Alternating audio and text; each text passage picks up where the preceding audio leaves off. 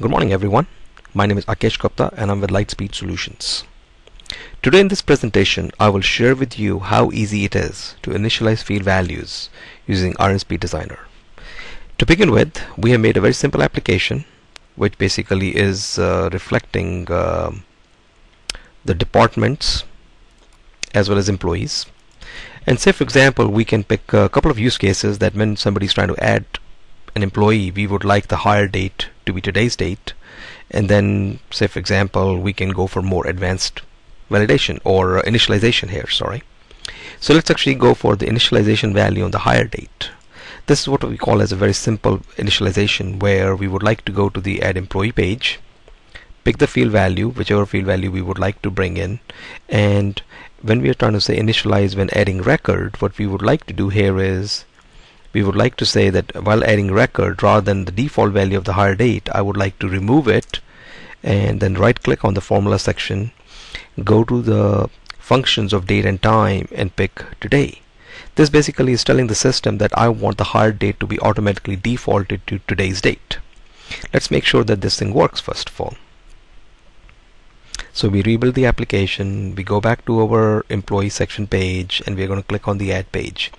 I'm expecting my hire date to be populated with today's date.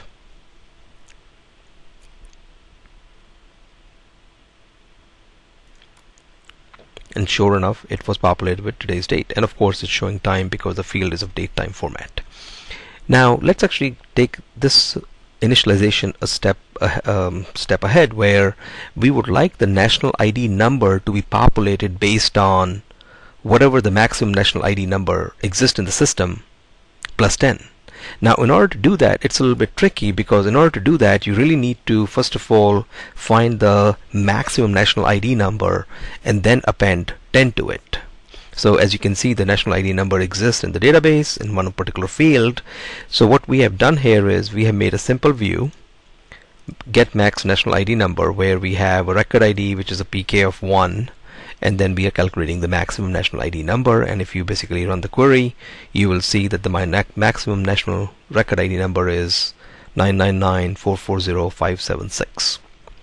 Given the view that we have made, what we have done is we have gone to RSP Designer, included this view in RSP Designer, and made record ID a virtual primary key.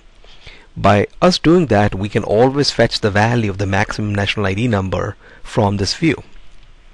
So once we have done this much work, what we can do is we can go to national ID number, and rather than its default value, what we would like to do is we would like to get the value, but of course over here we don't have any get record.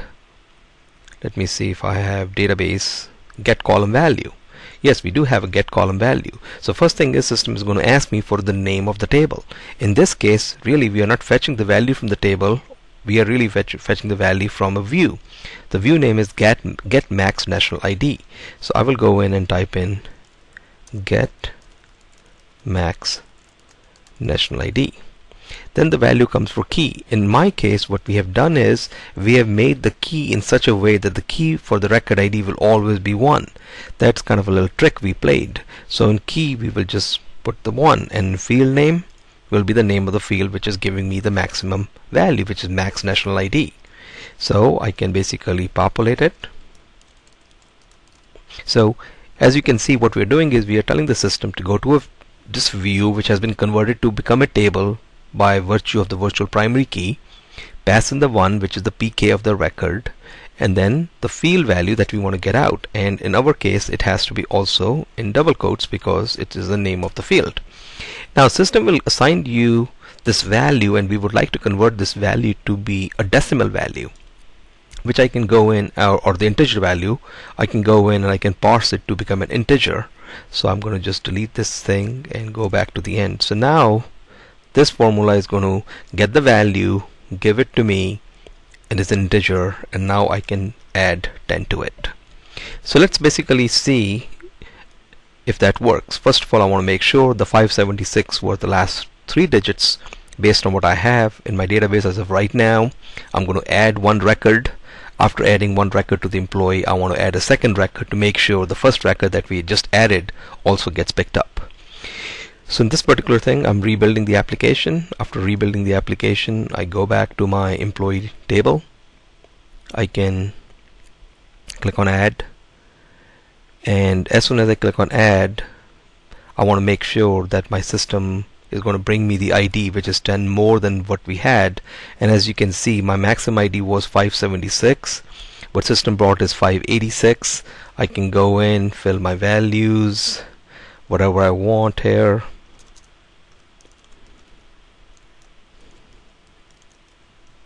And I'm just filling some values just so that we can enter the field. I can say save and close.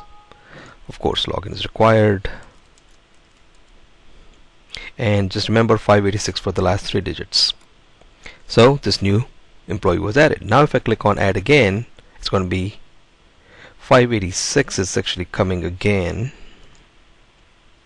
So somehow actually it seems like the view was not saved up. Let's actually try to click on the view again, and actually it is still 576. Not sure why the number is matching or mismatching, but that's besides the point.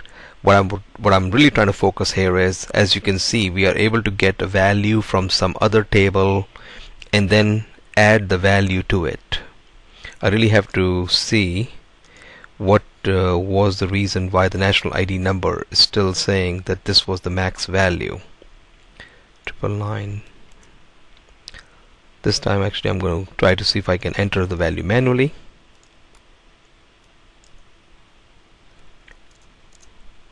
.586 was the value. I would like to actually query, not take too much time, but I'm interested in doing a query here.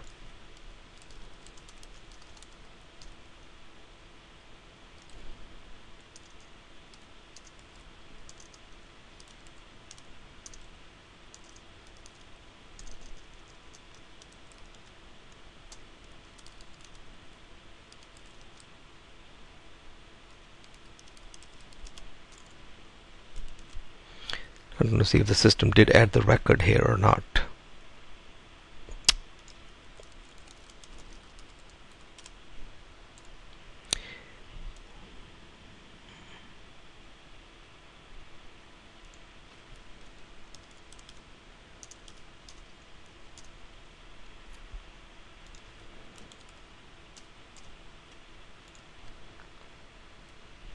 It seems like the record was not saved. We have to figure out why the record was not saved, and that's why when we are really trying to run this again, the maximum number is really 586.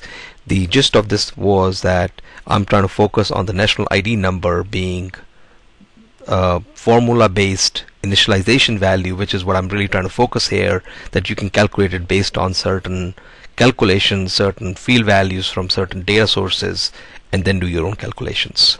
I hope you folks are able to understand how flexible and how advanced initialization can be when you can use all the formulas and the strength behind these formulas, which is available to you in RSP Designer.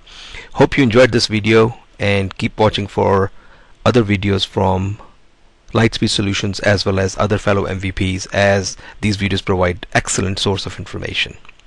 Thanks.